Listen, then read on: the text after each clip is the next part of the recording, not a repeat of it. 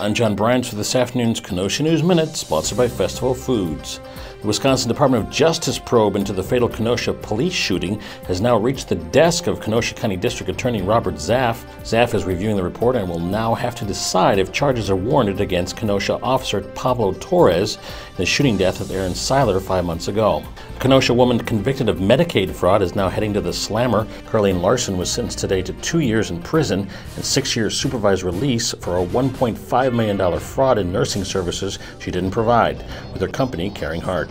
If you want to see the Kingfish in the Summer Collegiate World Series, tonight is the night. At Simmons Field, the Kingfish face St. Cloud Rocks in a best-of-3 series of the Northwood League. Game 1 begins at 7:05 tonight. Games 2 and 3 will be in St. Cloud Friday and Saturday. And this week's Fix-It feature looks into reports of a slippery splash pad at Southport Marina. For more, check KenoshaNews.com and pick up Friday's edition of the Kenosha News.